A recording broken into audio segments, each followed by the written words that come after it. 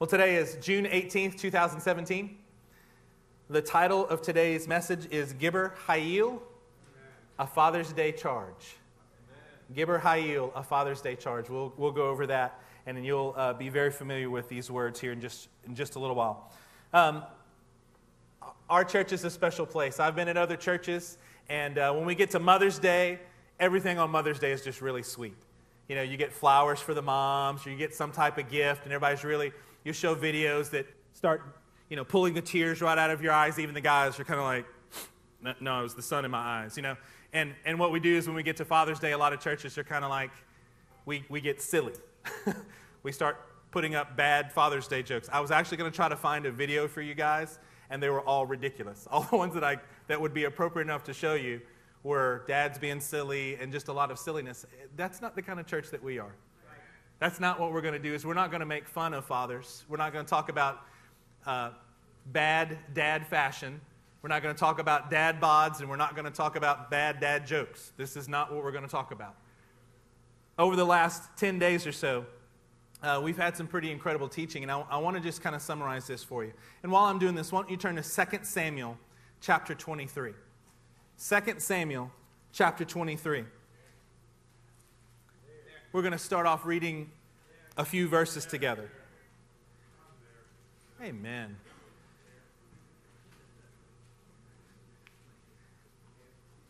Second Samuel chapter 23 and verse 20.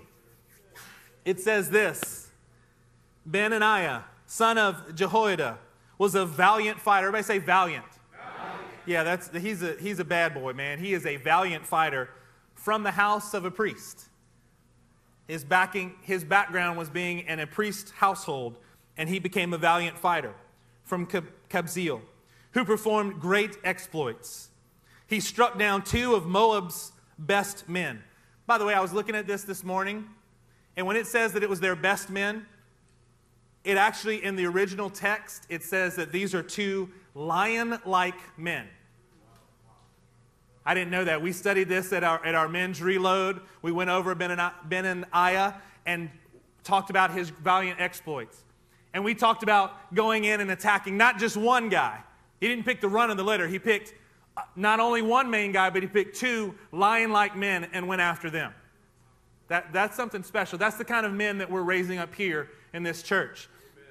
It goes on to say, he also went down into a pit on a snowy day and killed a lion.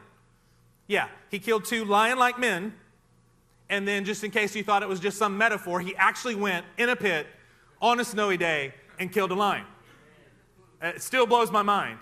Like, you're walking by the pit and you hear the lion roar, and you go, yeah, that's where I need to be, right there. That's an incredible kind of person here. And he struck down a huge Egyptian. In other accounts, he's somewhere around 7.5 feet tall. A huge, everybody say huge. Yeah, huge Egyptian. Although the Egyptian had a spear in his hand, Benaiah went against him with a club. He snatched the spear from the Egyptian's hand and killed him with his own spear. There's something about that story that just makes me smile. What's up there, Goliath? Boom, give me that. That's what I'm talking about. You're never outmanned, you're never outgunned, you're never outmatched when you have the Lord and you have this kind of spirit. I wrote down a few things from the men's reload that I want to share with you. If you were there, you know these things. These are my takeaways, just single lines that I wrote.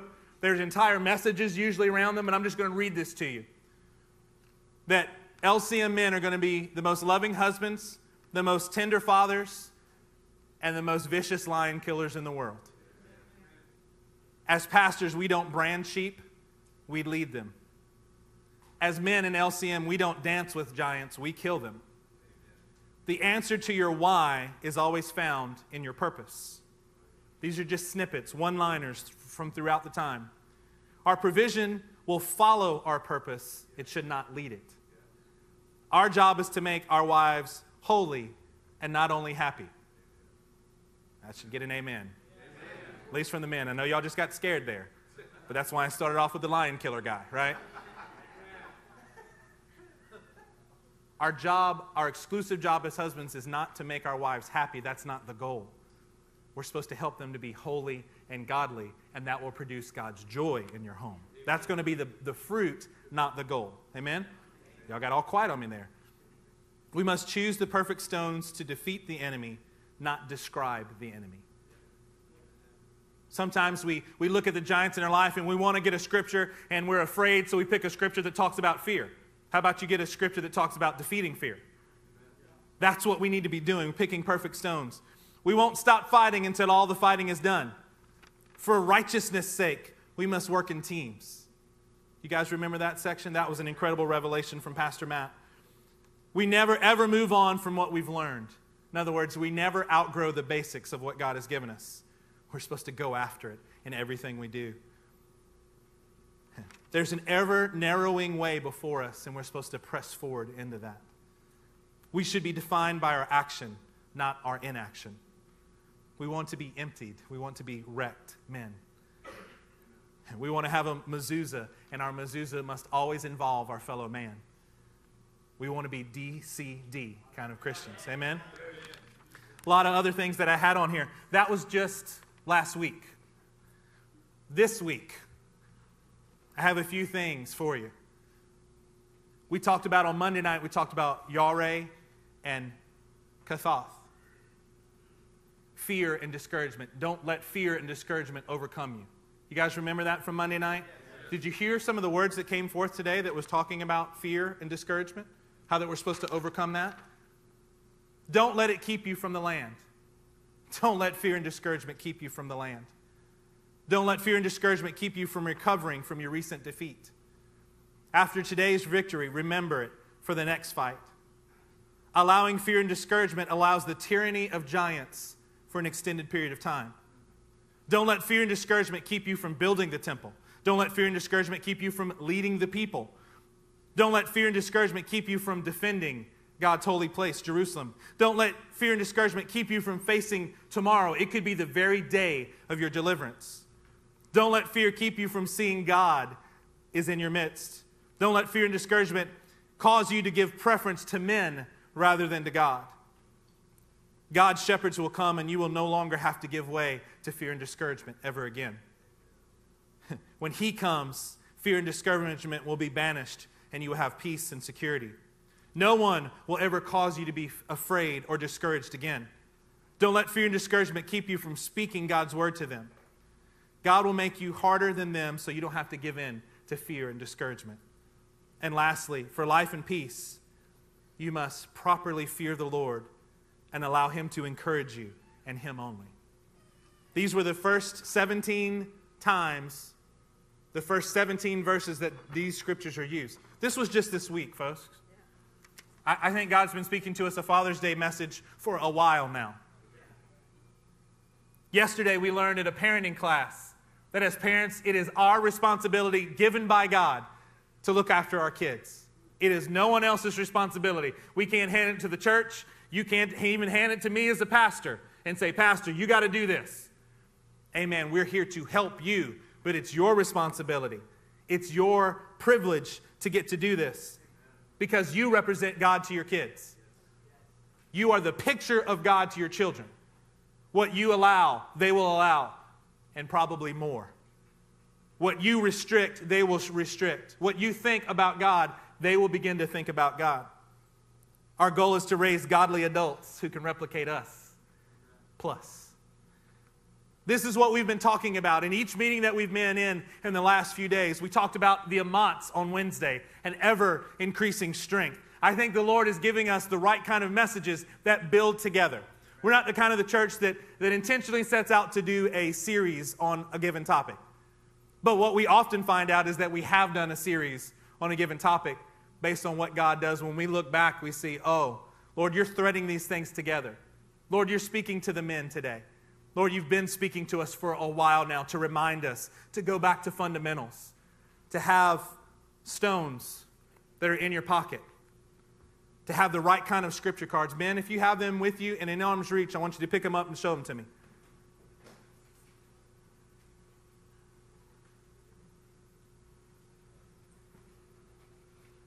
Can y'all just look around for a second? This should encourage you, ladies. This should be a blessing to you. your husbands are trying to get into the Word and have the right stone to kill the giant. We're not going to dance with it. We're not going to just describe the giant. Thank you. You can put it down. We want to have the right kind of stones to kill the giants that are in front of us, because we'll be better men when we do it. We'll lead you better. Our homes will be better when we have the Word of God ever in our mouth, ever on our heart, within reach at all times. I'm proud of you, men. If you haven't done that, you don't have to be at the men's retreat to do that. Pastor Matt or I, or one of these men who were there, one of the men that you saw raise their hands, if you need to understand how to do the stones, just get with us. We have a very focused outlook on what scriptures we want to carry with us. And what we do is we flip through them all day long. Multiple times a day, I go through my whole stack. I've got things to remind me how to be a good husband. I've got things to remind me what I'm supposed to do as a pastor. I've got things that will help me to kill the giants in my own life. This is what we've been doing. On Father's Day, I appreciate the Lord being a great father to us. Joy, if you put up the first slide there.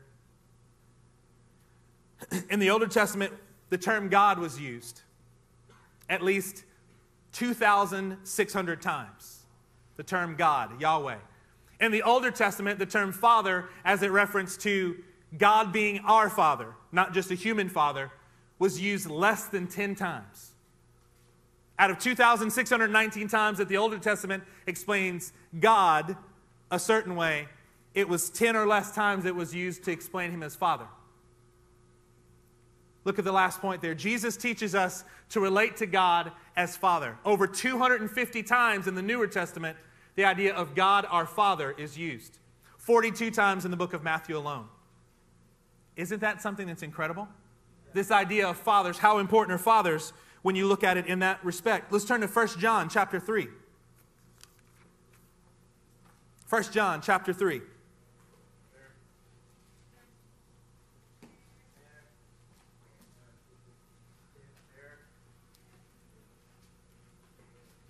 It says this: how great is the love the Father has lavished on us. We could just say that about today, can't we? In a worship service like we just had, we can say that. Let me stop and mention this about the worship service.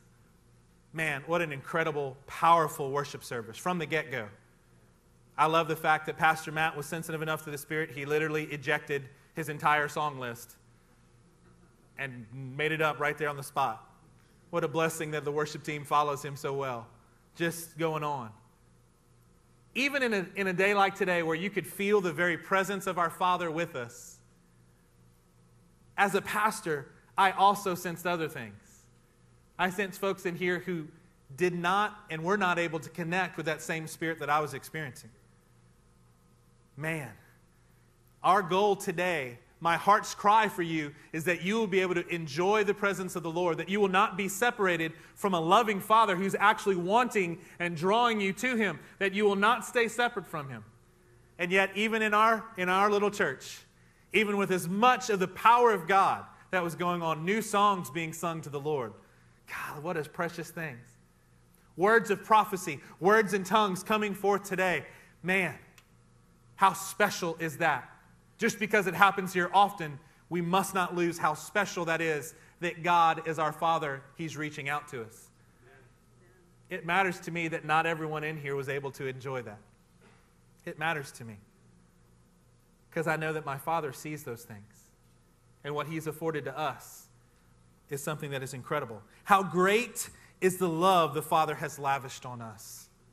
My goodness. That we should be called children of God. And that is what we are. We are the children of God. The reason the world does not know us is because it didn't know Him. The reason that you may sit in here today, the reason that some may look at us from afar and go, yeah, I don't understand what you guys are doing. I don't recognize you. I don't understand you. It's because they didn't recognize or understand the Father either. Dear friends, now we are children of God, and what we will be has not yet been made known. Isn't that true? Our final state, what I'm going to be when I grow up, is not always quite yet known. I know in the natural, I'm grown up, I'm an adult, I get that. There's a purpose that I'm running towards. And what this thing is going to look like when we have our glorified bodies, when we stand victorious with the King of Kings and the Lord of Lords, yeah, I'm not quite sure I understand all that yet. Not sure that it's completely known. But what we know that when he appears, we shall be like him. It doesn't really matter about the specifics to me, because when he shows up, when he comes back as the conquering king, you know what? I'm going to be just like him. I'm going to look just like my dad. I'm going to look just like him as he returns. For we will see him as he is. Everyone who has this hope in him purifies himself just as he is pure. You know how you understand what God is like? Is you start, when you realize and you think on him, your immediate response is that you want to be pure before him. You want to have clean hands and a pure heart. In Matthew chapter 5, it says that the pure in heart will see God. It's almost like John, the apostle, understood what was happening on the Sermon on the Mount. Those who are pure will get to see him. Next slide, Joy.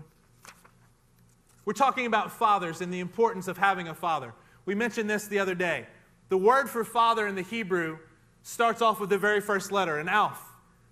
The first, strength, leader. That's what that letter actually represents. In the Hebrew language, it not only has a sound associated with it, each letter has a number that's associated with it.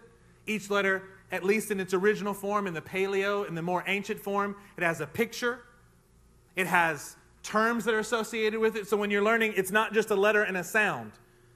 I'm so glad that my wife has got these skills to help teach our kids to read since we homeschool, because that would not be, I don't think our kids would be reading without my wife, right? She was able to do that.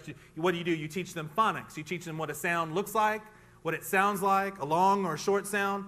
This has got more depth, more layers to it, right? We have the first letter, alf, first, strength or leader. And then it's combined with the very second letter, abet, which means house or family. Like Bethlehem, the house of bread.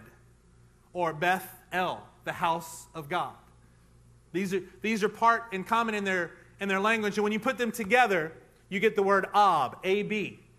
And this is teaching. When you're putting the first letters together, the first word that a little child will learn is when you put A together with B, you get the word ab, and that means it's the leader of the house. It's the word for father in their language. They learn it as leader of the house. Another letter that we know very well is a hey. Everybody say hey. Hey. It's the picture of the hands lifted up. Or it's an open window. It means revelation or breath. Or inspiration from God. We understand that it's this. The next slide. When you put the letter hey in the middle of a father, when you put the very letter that represents the Spirit of God or his revelation, when you drop God's Spirit down into a father, you know what you get the word for? Love. When the strong leader of a house has God's Spirit and God's revelation within him, you know what it's supposed to be? It's supposed to be the very definition of what love is. Guys, this is just an alphabet lesson in Hebrew, right? Do you see how these things work? And it's revelatory for us. We're like, these are the ABCs, and I'm getting revelation. I'm getting encouragement. When I have the Spirit of God at work in me, you know what it's supposed to teach my kids? It's almost like I am the actual representation of God himself to my family. I help them define what this is about. We can continue to learn about the Lord. We get the reflection of the Father through Jesus Christ, his Son. John 5:19, Jesus gave them this answer. I tell you the truth, the Son can do nothing. Everybody say nothing. The Son can do nothing by himself. God, he can only do what he sees the Father doing. How important is it for us to keep our eyes on the Father? Because whatever the Father does, the Son also does. Look at Colossians 1:15. He, Jesus, is the image of the invisible God. Can you see God? Only when you look at Jesus.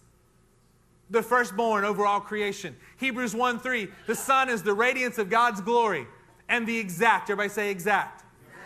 He's the exact representation. When you have kids, it's always interesting to me. What I learned from having kids was this. I would see my son do something and realize that I never taught him how to do that. Why does he like to do certain things? We actually had this discussion yesterday in our house. Our youngest was on the couch, and she was like, Dad, why do I like to get squished so far into the couch?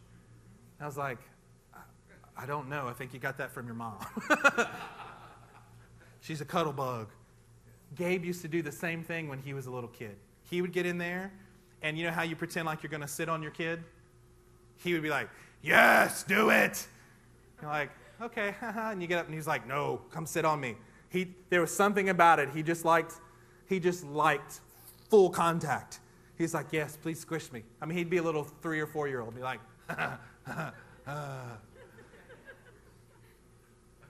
You don't teach a kid that. You know, this is what you should like, son. Yeah, he's like, thanks, Dad. Yeah, thanks. Appreciate that, Dad. I'm going to go crawl under a rock now, Dad. Thanks. There are some things that we see in our kids that we didn't intentionally put in them. They're just replications of us. Certain likes and dislikes that you're like, I could have never taught them that. Why do they respond that way? It's because they are replicas of us. Jesus, the Son, is the radiance of God's glory and the exact representation of God's being. The truth is no matter how similar, we used to say this, that Gabe looks like me and acts like Christy. Olivia is beautiful, so she looks like Christy and acts like me. That's overly simplified. Because Olivia has beautiful characteristics like Christy. Gabe has some pretty fantastic characteristics like... No. Okay. But the Son is the exact representation. What He is what the Father is. Sustaining all things by His powerful word. After He had provided purification for sins, sat down at the right hand of the Majesty in heaven. We see these pictures. Why are we talking about this? We're setting up an idea of what fathers are and what we're supposed to be replicating, man. On the next one, we have reflections of Father. We see Jesus, if He is the exact representation of God, we see what He did. He's moved with compassion. A man with leprosy came to Him, begged Him on his knees, if you're willing, you can make me clean. Have you ever been so desperate that you're willing to beg for something? There used to be phrases in our culture that someone would come to you with hat in hand. They would take off their hats to show that they are uncovered and undone, and they would walk up to somebody, hat in hand, and, yeah, I need your help. Yeah, I can't make the payment. I can't do it by myself. I need you to come and help me. We kind of get away from that nowadays. We want to be too dignified. This guy comes and begs on hands and knees, Lord, if you're willing, you can make me clean. Filled with compassion. Everybody say filled. Thank you, God, that you're filled with compassion. Goodness gracious, that His mercies are made new every morning, that His loving kindness is always before us. Jesus reached out His hand and touched the man. I am willing. Thank you, Jesus. Be clean. Immediately the leprosy left him. The next one, we can go to Luke. Do you realize that the giving of the baptism of the Holy Spirit, the story that Jesus Christ used, is about a father? Luke 11. Which of you fathers, if your son asked for a fish, would give him a snake instead? Hey, Dad, I'm hungry. Awesome, let me go get you a poisonous snake. Wait, what? Or if he asked for an egg, will you give him a scorpion? If you then, though you are evil, know how to give good gifts to your children. Wait a minute, I'm not evil. Yeah, but we're going to compare this to God. We're going to compare this to His greatness. And if we, being weak, human, whatever we are, if we know how to give good gifts to your children, how much more? Everybody say, how much more? How much more? This is a Calvé Comer argument. This is a Calvé Comer teaching, a Jewish principle that says we're going to set up a light and a heavy. We're going to set up a simple example to teach you about something that isn't as simple. We're going to show you a contrast. If you then, being evil, know how to give good gifts to your kids, how much more will your Father in heaven give the Holy Spirit to those who ask? If you're here today and you've not been baptized in the Holy Spirit, if you're here today and you haven't been baptized enough in the Holy Spirit, how much more will the Father give it to you if you ask? You can come up here and and we'll pray for you. The truth is, you've got to ask for it. One of the most intriguing things as a pastor, and we love you guys and we know that it's from a good heart. Here, Pastor, pray for this person. They're getting drugged up to the front. They need to get baptized in the Holy Spirit. Here, do your thing. Hey, do you actually want to be filled with the Holy Spirit? Oh, then this is going to be a long prayer. If somebody wants to be filled with the Spirit and asks the Lord, you know what happens? He fills you. I'm not going to walk down a big long formula for you. You get your heart right before Him and you ask Him and He fills you. Period. That's the way that this works. Why? Because He's a good Father. And this is the scenario that the Word teaches us. In Luke 15, we know the story of the prodigal son. I'm not even going to read it to you right now. And by the way, we call this the story of the prodigal son. I think it's better named the story of the incredibly loving Father. The focus is actually, we talk about the story of the prodigal son going away, squandering all his wealth, actually squandering all of his father's wealth. Hey, Dad, I want to go. I want what's due to me. I want my inheritance now. Which means what? It means I don't care that you're still my father and you're still here. I want your stuff, but I don't actually want to have anything to do with you, Dad. Just give me what's mine, what's coming to me. And the father does it. Gives it to him. He squanders it all. What happens on the next slide? He's coming back from a long way off. But while he was still a long way off, his father saw him. Anybody ever been a long way off from the Lord? Anybody ever been on the wrong side of what you were supposed to be doing? Anybody ever been distant from the Lord? While he was still a long way off, his father saw him and was filled with compassion. Thank you, Jesus. Again, filled with compassion for him. He ran to his son, threw his arms around him, and kissed him. This story is about the loving Father who, while we are a long way off, while we were still sinners, Christ died for us. Why? Because He wanted to demonstrate His love to us. An incredible, incredible thing. These are things that we know. We've talked about these things. We understand the love of the Father. At least we've talked about it enough where we should. Let's turn to Deuteronomy chapter 10. Deuteronomy chapter 10, and we're going to start in verse 14.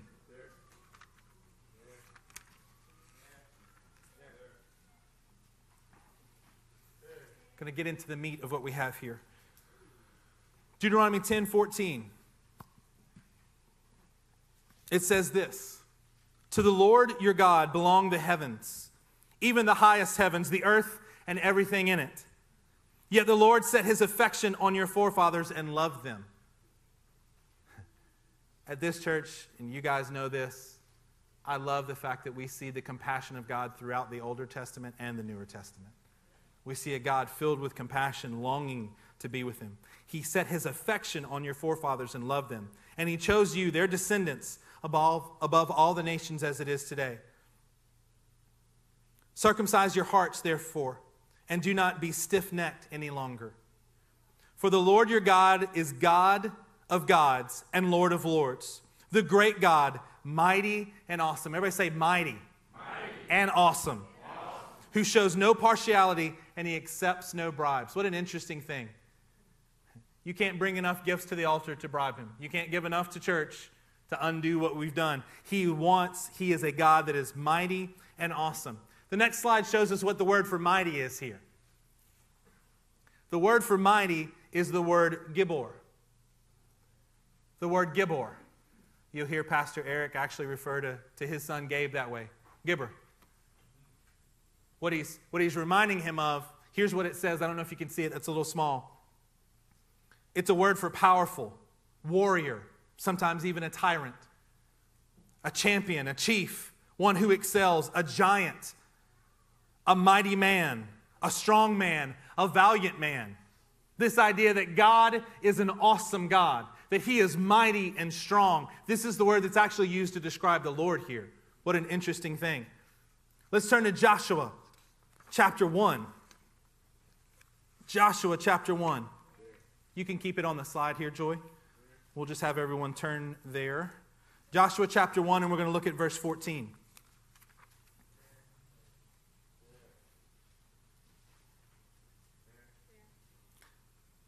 Actually, let's go to verse 12. Let's go to verse 12.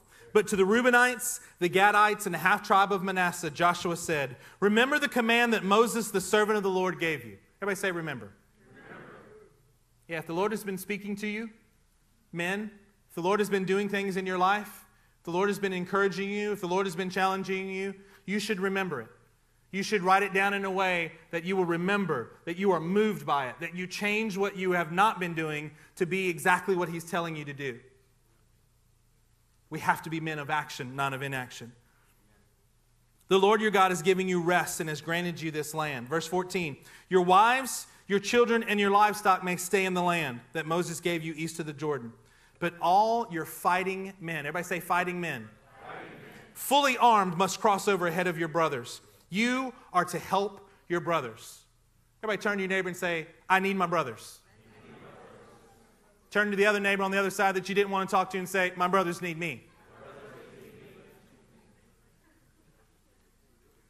We need our brothers. The Word of God actually instructs us this here. But these fighting men, it's not only a Gibbor kind of man, not only a mighty man, but this fighting man here adds another word to it. The next word is this. It's Chayil. Actually, it's Chayil. Everybody do that. Chayil.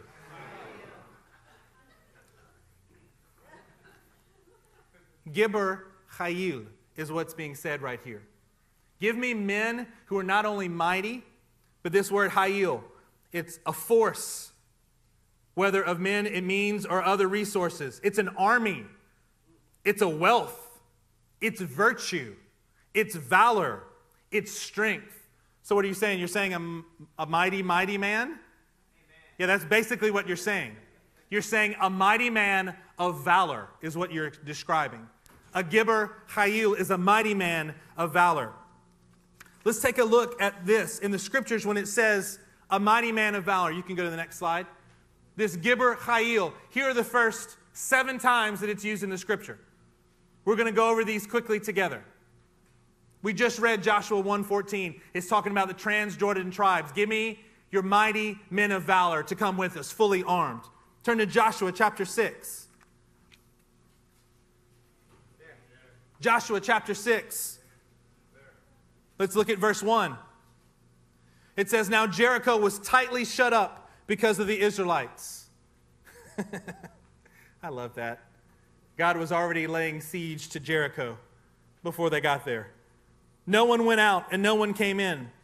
Then the Lord said to Joshua, see, I have delivered Jericho into your hands, along with its king and its Gibbor Chayil.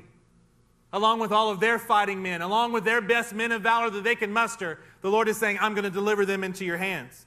Let's take a look at Joshua chapter 8, verse 3. Are y'all with me? Okay, stay with me. So Joshua and the whole army moved out to attack Ai. He chose 30,000 of his best Gibbor Chayils. 30,000 of his best fighting men, the best men of valor that he had. Let's turn to Joshua chapter 10. Joshua chapter 10 and verse 7. We're going to get to this in after Pastor Eric and the team gets back from Turkey. We've got Joshua 9 and then Joshua 10. This is an incredible chapter. You can get a sneak peek and you can read it ahead of time, and you're still going to be blown away when we get to it and study it together. Chapter 10, verse 7. So Joshua marched up from Gilgal with his entire army, including all the best fighting men. It seems like if you would say the entire army, it would include, yes, it would include the special forces guys as well. But they wanted to make sure, the Word of God says, hey, these guys are about to go battle all the kingdoms of the world. And we want to make sure that you understood that he took not only the whole army, but he took the best. He took the Gibbor Chayil, all of that special forces troop, he took them with him too. Turn to Judges chapter 6. These are the first 7 times that they're used. Judges chapter 6.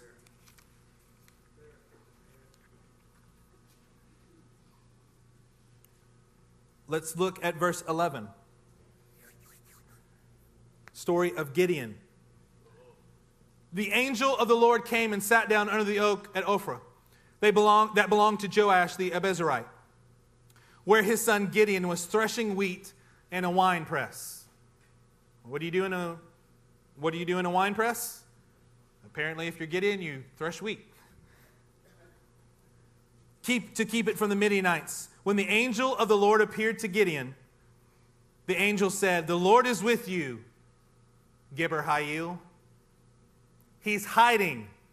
He's threshing wheat in a winepress. He's trying to keep things from the enemy. He's afraid. And the angel of the Lord addresses him and says, "You're a Gibbor Chayil." Turn to Judges chapter 11. Judges chapter 11. Look at verse 1. Jephthah, the Gileadite, was a Gibbor Chayil. His father was Gilead. His mother was a prostitute. Gilead's wife also bore him sons, and when they were grown up, they drove Jephthah away. Let's do one more in Ruth. Joshua judges Ruth, the next book. Let's look at chapter 2.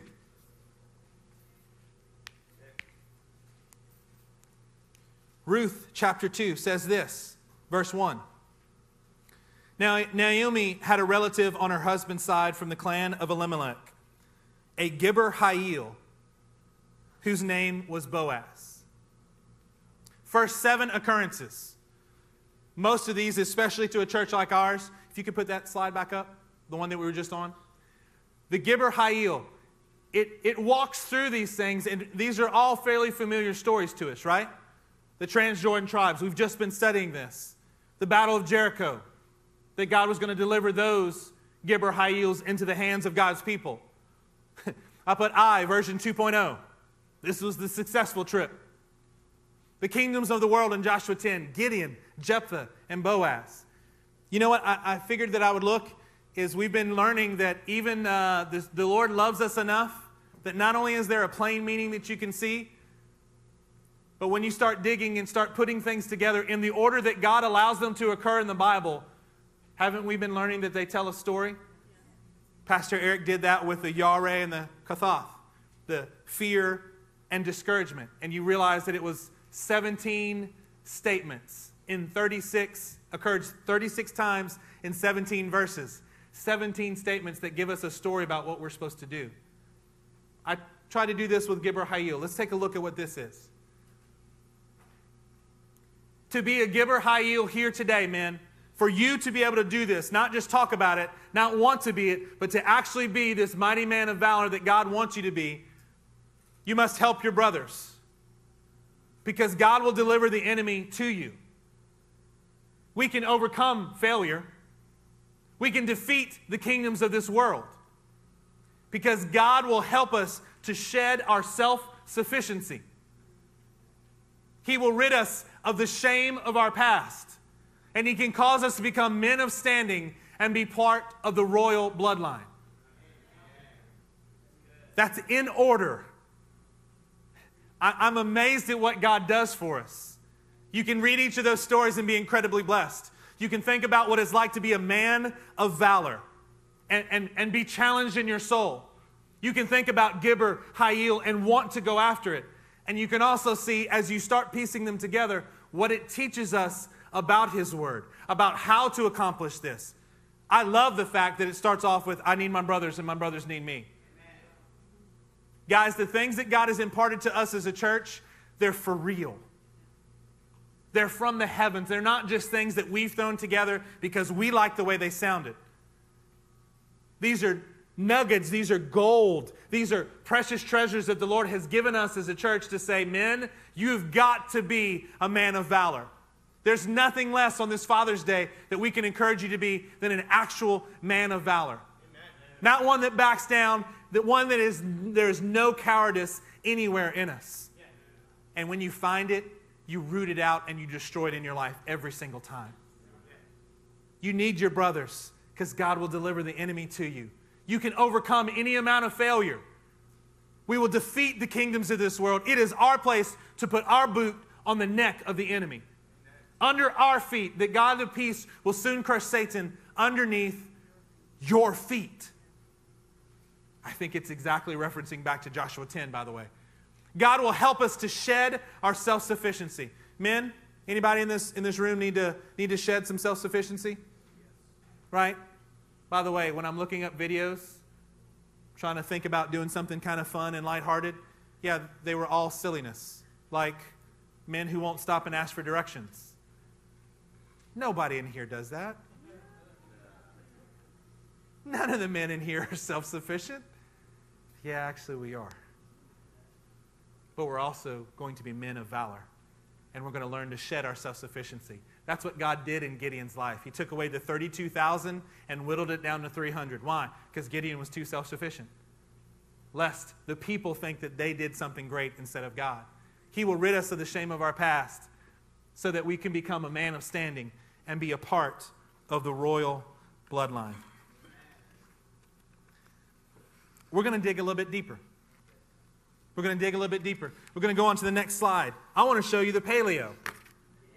So we're looking at the actual plain text of those 7 times of Gibbor Chayil and in Deuteronomy where we know that the Lord is mighty. And then we piece all the stories together and we get another story that reminds us and gives us a pathway to walk on. When you start looking at the paleo, here's what you get. And by the way, I don't have the main podium over here. These slides, you can't see them maybe from where you're sitting, but this is our paleo chart that we have.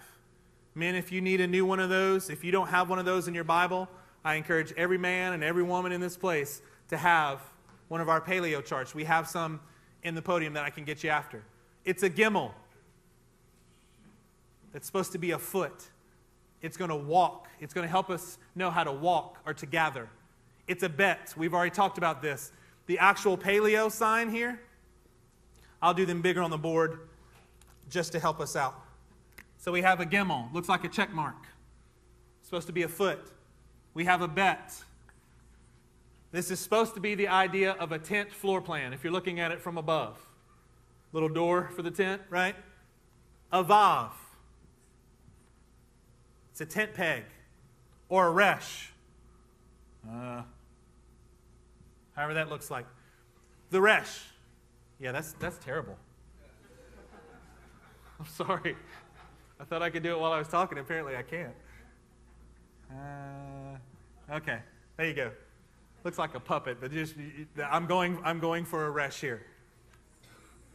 What we have is, when you have the gimel, you're going to gather. What is it like to be a Gibbor kind of man, a mighty man? Look at the words that we choose from the main words that you can get. If you're going to be a Gibbor kind of man,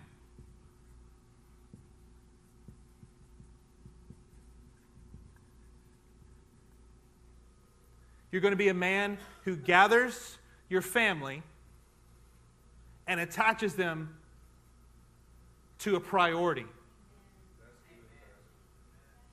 You can look at this. This is straight from our chart. This is not me trying to manipulate anything. If you're going to be a mighty man, you know what you need to do? You need to gather your family.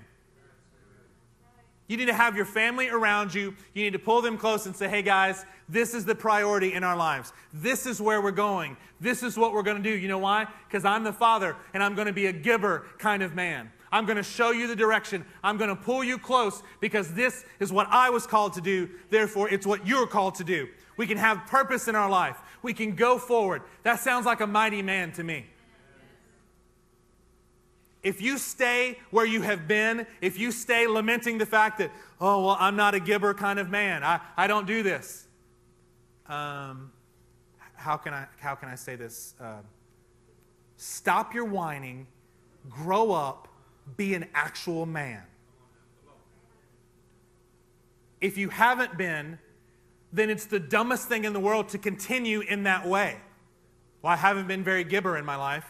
Well, then shut up and start being a Gibbor. You'll never get there if you never start on the path. Well, I'm just not very aggressive. I don't care what your personality is. How about you learn what the Bible says and be a Gibbor kind of man? Amen.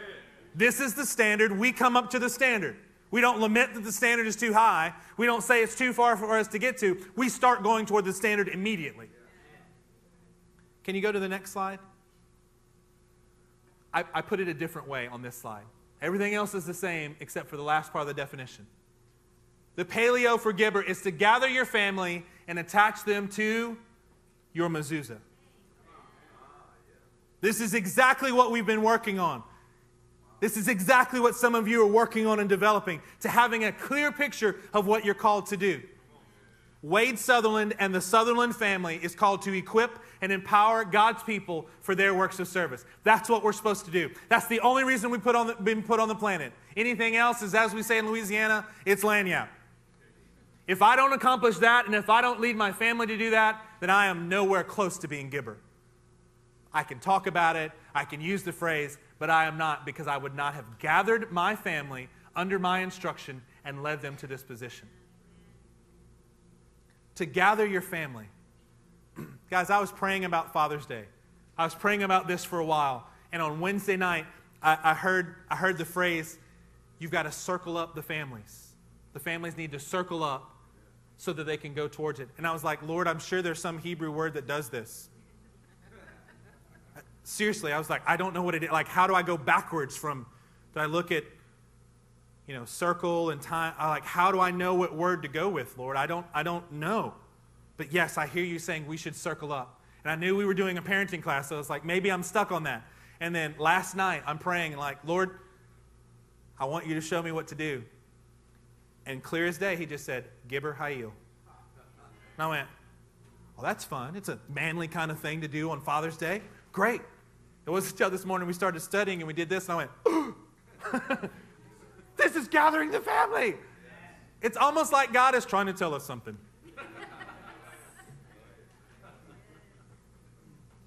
Men, look at me.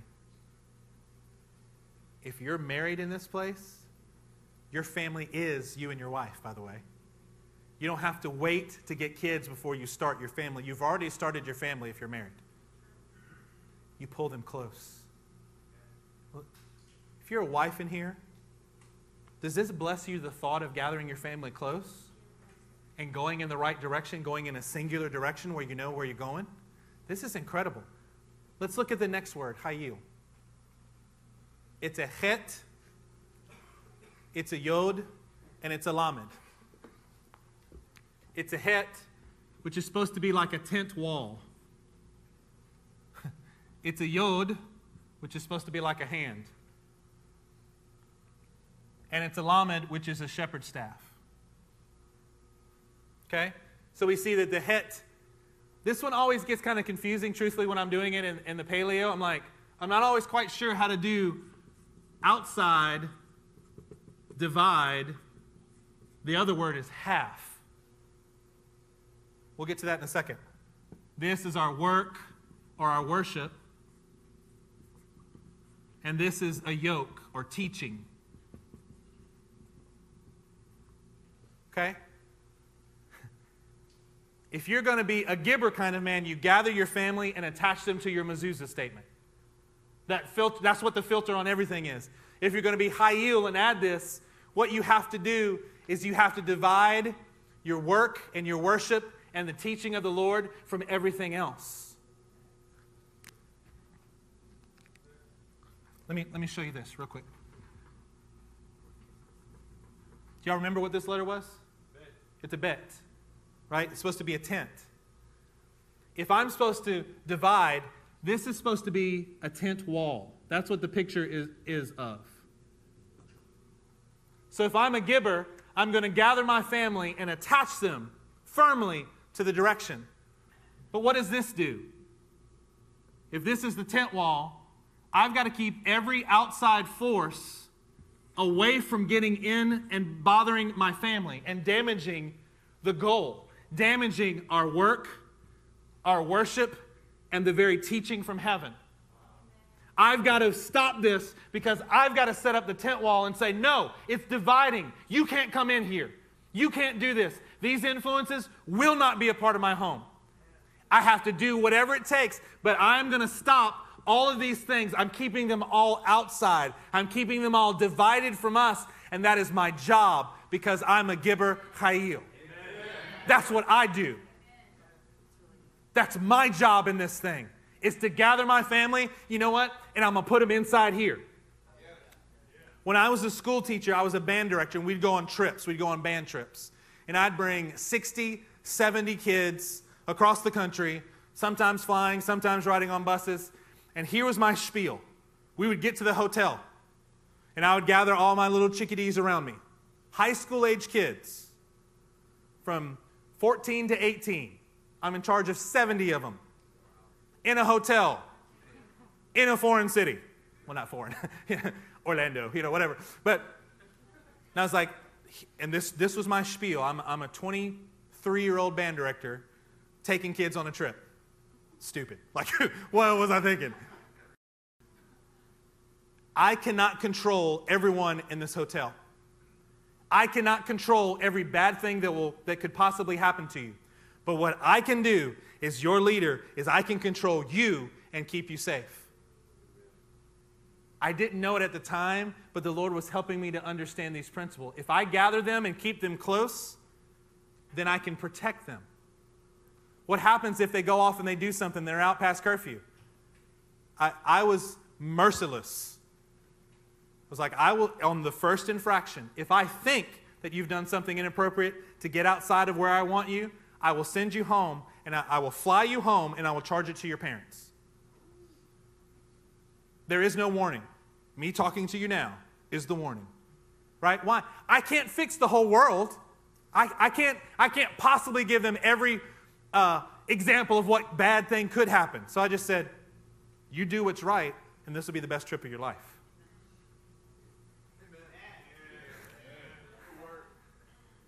So fathers, husbands, men in the room, you can't necessarily fight the force on every front, can you? You're just one person. I can't necessarily defend every opening in a mall situation, me by myself. I've got too much to cover. You know what I'm going to do? I'm going to get you where I can know exactly where you are, and then I can defend you with my life. Then I can take my stand. I can't take a stand. Parents, are you like this? When my kids, we were at the men's retreat, and Gabe was having an incredible time, and I said, Gabe, I need you to come in. Why? Because I just want to go to bed. He was with brothers. He was with godly people doing godly things. And I went, I need to be able to rest. It's 3 o'clock in the morning. Come lay down. Your day is done, so my day can be done. Anybody else ever done that as a parent? Yeah, I'm not even saying you're doing something bad. I'm just tired. You go to bed. That doesn't make any sense to a kid because you're like, yeah, but I wasn't. No. I fully grant you, nothing bad was going on. Just go to bed. Because I need to have you in a place where I can put the tent wall up, I can divide the outside world, and I can keep our work and our worship and our yoke going the right direction. Come on now. Gibbor Chayil. Gibbor, to pull your family close, to gather them, to get them attached to your mezuzah. Chayil. I hope this picture means something to you. It meant something to me this morning. Chayil. We're going to divide everything else. You know what? We need to have a little bit more of old school in us. Everybody say old school. And really what we're saying is this kind of old school. Like all the way back to ancient Hebrew. Yeah, my family's just not going to do certain things. I love you guys. The Sutherlands, we're just not going to do certain things. You know why? Because this is my tent to defend. This is my place, and I'm not even saying you're doing it wrong. I'm just saying for us, I'm not comfortable unless I can have my little people in my little space that we can work and worship and learn the teachings from the Lord and go forward on our mezuzah statement. I just not am right until they're all gathered together because they're under my covering. If you're going to be a Gibbor Chayil, that's exactly the way you need to respond. Let's turn and read a few scriptures together. Actually, let's do this. I actually want you to see a video. But before we do that, let's turn to one scripture. Teaser. Isaiah 49. You could just leave the video ready. Isaiah 49. If you've been around at all, if you've heard our pastor speak at all since October, you know about Isaiah 49. I want you to see something in Isaiah 49. Let's do verse 24.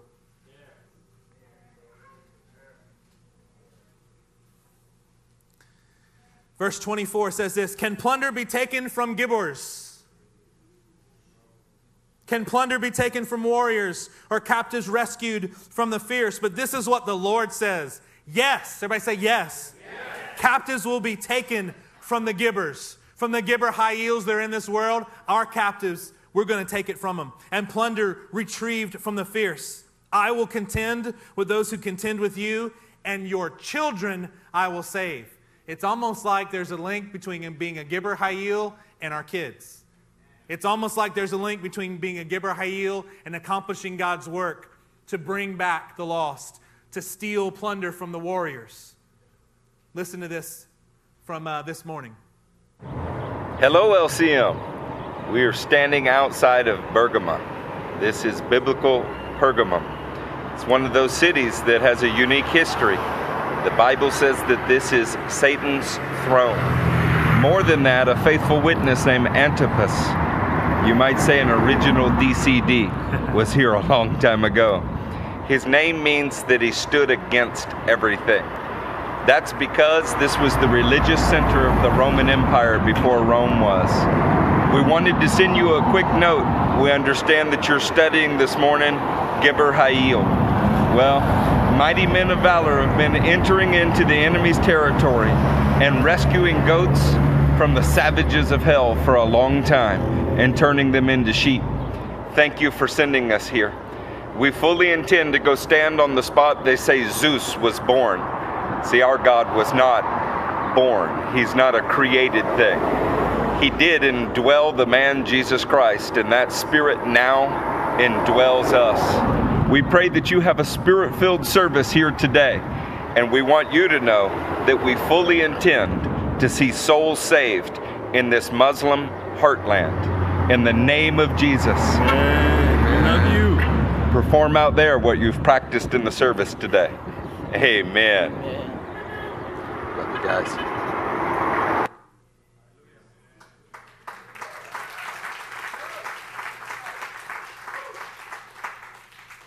Technology is such a fun thing.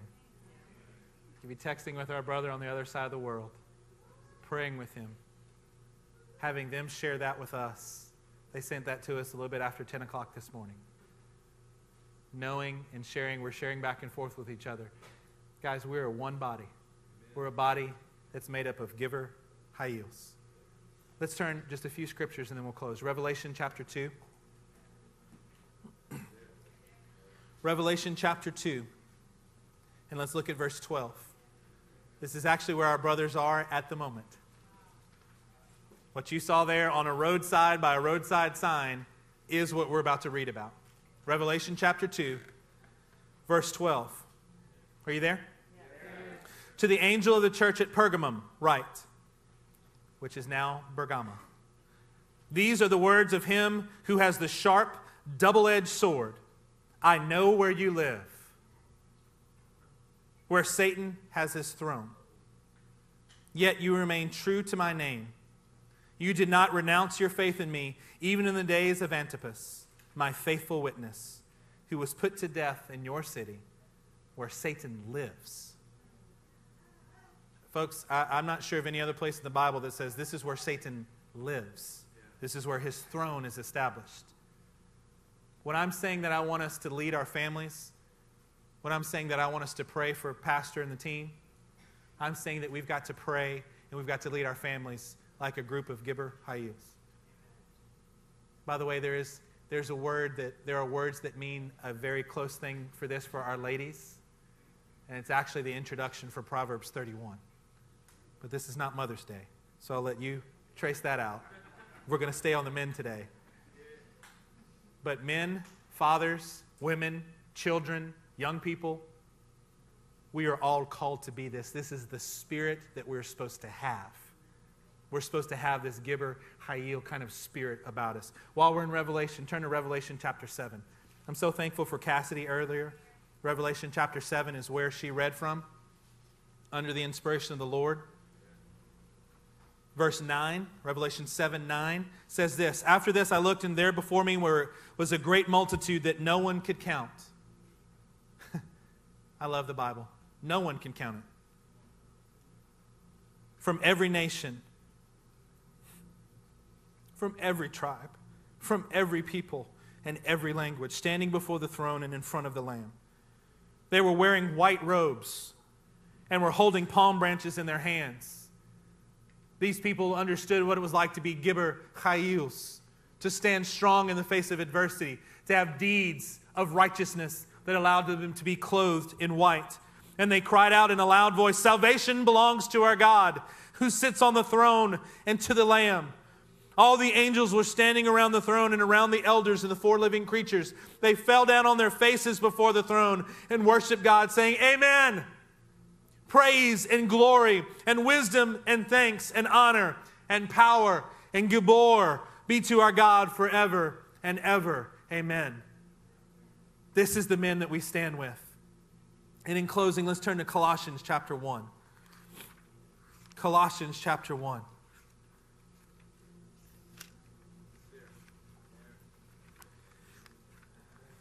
My friends, the strength of today. I hope you're blessed as a husband. I hope you're blessed as a father. I hope this is the best Father's Day that you've ever had. If you don't yet have kids, we're going to pray for you that God will give you that blessing. If you don't yet have a spouse, we will pray for that, and God can bless you.